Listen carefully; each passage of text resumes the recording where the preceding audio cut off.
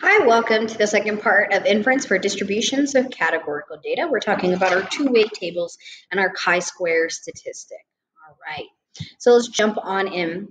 The relationship between those categorical variables, remember our categorical variables are defining a population based off of what they are. I can define a population based off of age group, gender, et cetera, et cetera.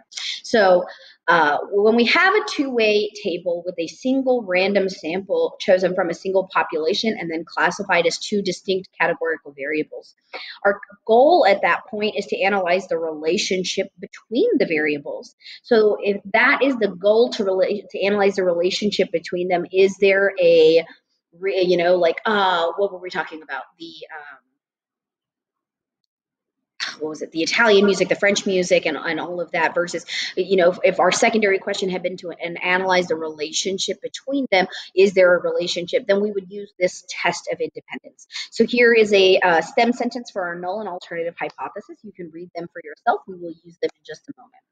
Our conditions for being met are the exact same except with random. Obviously, because we're doing a test for independence, you're using data from a single sample. In our previous video, when we did a test for homogeneity, the word I can't say, homogeneity, you would have data from two or more actual samples or groups. So that's the big difference here, is that with independence, you have a single population that we've categorized ourselves, and homogeneity, you have more than one sample or more than one go back. So this is just a little sort of an idea about a state plan do conclude, so you can read it up here. And then I've given you a nice little compare and contrast between goodness of fit, homogeneity, and association or independence. So here's our three different types of chi-squares. You can look through them, the different types of hypotheses, assumptions, and tests we would do. If you need further than that, as we go through, I might be able to give you some ideas about knowing which one to use. So how do I use the right type of chi-square test? So let's look at this example. Are men and women equally likely to suffer lingering fear from watching scary movies as children? So we're comparing and contrasting men and women's fear levels when they watch scary movies as children. So researchers asked a single random sample of 117 college students to write narrative accounts of their exposure to scary movies before the age of 13. About a fourth of the students, or more than a fourth of the students, said that some of the fright symptoms are still present when they're awake. And the following table breaks down these results by gender. So if you look at the fright symptoms of males versus females, yes versus no, et cetera, et cetera. So we have that two-way table.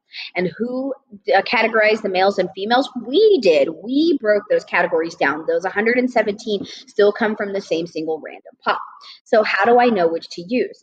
Here's the Minitab output. We will reference back to this a couple of times. It will show back up, but if you need to, you can take a snipping of it. So our first question is, which chi-square test are we going to use? Well, they don't even talk about goodness of fit, and why is that? Well, a goodness of fit allows us to test whether a certain population distribution seems valid. Basically, you have one variable and one sample test to deal with. So did we try to say the question, do the data match the model? Well, did we have a model about fear factors versus gender? No. So it's not really a goodness of fit test. We're not comparing this back to a distribution we know, like the M&M's question. So we do know that because it's a two-way table also, we know we're not dealing with goodness of fit. So let's jump down into our other two chi's. Homogeneity and independence. So how do I know that this question is an independence, besides it being in the video about independence and telling it to us? How did I know we don't use that chi-square for homogeneity? Well, I've got two little sentences to read out to you, and then we can further talk about it. The data were produced using a single random sample, so more likely independence, and then they were classified into those two categories by gender on whether or not they had lingering fright symptoms. So again, we're talking about independence there because we've got a single population that we're categorizing. The chi-square test for homogeneity requires independent random samples from every population. So I would have had to have pulled a random sample of women and a random sample of men to do the chi-square test for homogeneity. How else can I say that?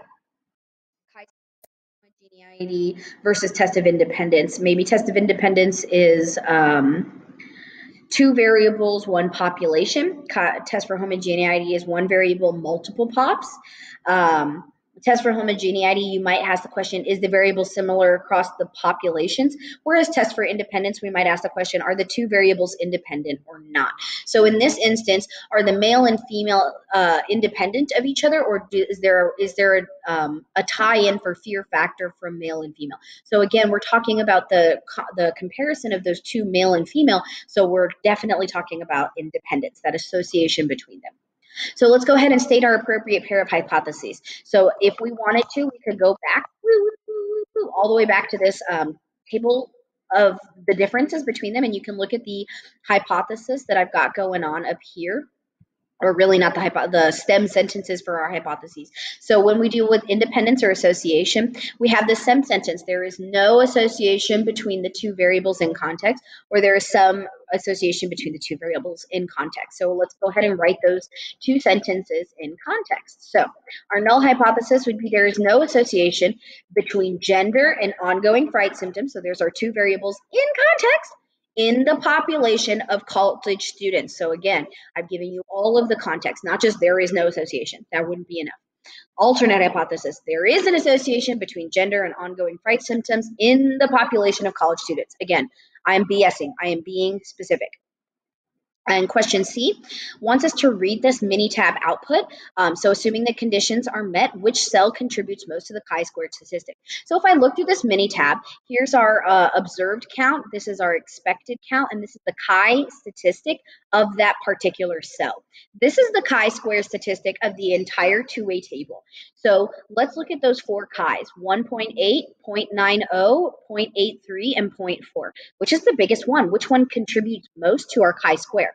So the men who admitted to having lingering symptoms account for the largest component of the chi-square statistic, 1.883, of the total 4.028. It's a pretty big chi-square statistic compared to the other three chi-square statistics. So our second question is, in what way does this cell differ from the null hypothesis suggestion? So far fewer men in the sample admitted to fright symptoms, 7, than we would have expected were to be true. And how do we have that? We have that expected count we calculated, 11.69. So we were expecting a lot more men to admit to fright symptoms than actually occurred. So our chi-square is very large. Our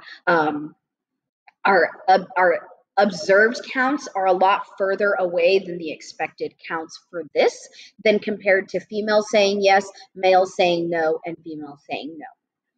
Okay? Assuming that conditions were met, then let's finish the question. Let's do our conclusion. Let's interpret that p-value first and foremost. What does it mean when our p-value is 0.045 when we're dealing with a chi-square test for independence? Well, in context, it means if gender and ongoing fright symptoms really are independent of the population of interest, then there is a 0.045 chance, or a 4.5% chance of obtaining a random sample of 117 students that gives a chi-square statistic of 4.028 or higher. So remember, p-value just by itself, the only context this has is back to the given information. That's it. That's the only context it can have, is talking about the population, the variables, and the chi-square statistic itself. We can't infer anything outside of that. But if we compare our p-value, we can draw a conclusion back to our alpha. So if we have a conclusion of, our alpha value is 0.01, so 1% or 99% confidence interval, then because our p-value, 0.045, is greater than our alpha value, 0.01, we would fail to reject. So please don't say we can't reject, just say we would fail to reject the null. We do not have convincing evidence that there is an association between gender and fright symptoms in the population of college students.